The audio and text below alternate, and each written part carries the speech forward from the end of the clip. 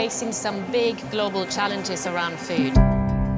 We're battling against climate change. Food consumption and production accounts for nearly a quarter of our total greenhouse gas emissions. Ever-growing human population. We have overproduction in certain parts of the world. 1 billion people go hungry, while 30% of the food that we produce gets wasted. Also dwindling natural resources, so we're actually facing a food security crisis. There are now more and more people realizing that the way we behave, the way we consume, the way we produce is not sustainable. We have to change.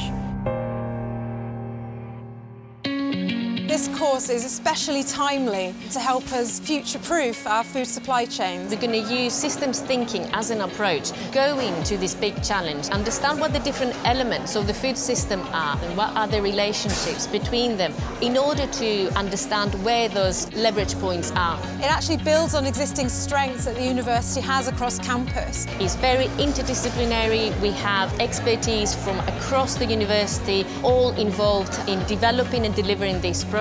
School of Biology, the School of Earth and Environment. In addition to business school, there are people from food science, Institute of Transport Studies, Geography, and there are people from behavior studies. I think looking at a single problem but with many different perspectives really helps to come up with novel solutions.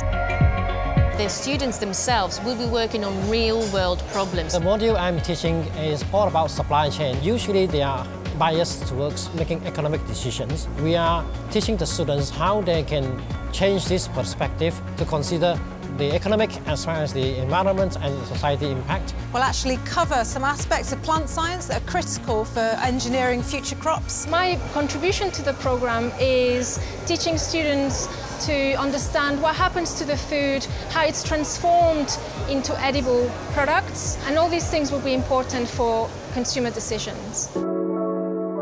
It's about experiential learning, so we're trying to take the learning outside the classroom. We're going to be engaging with the industry, the different stakeholders that are involved.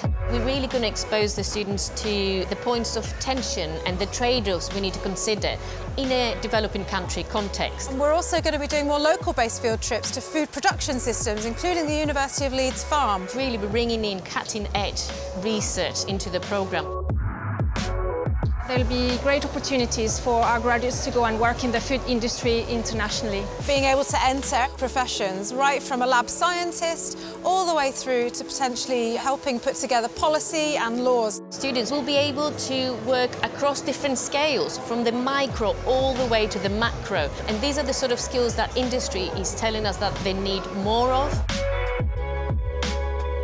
I think it's really exciting that we're going to be attracting such a wide range of students with diverse interests. They are going to bring their own perspectives and they are going to learn from each other and engage with other ways of looking at these challenges to become, that change agent that will lead that transformation. It's going to be a really stimulating and exciting course for students to actually take.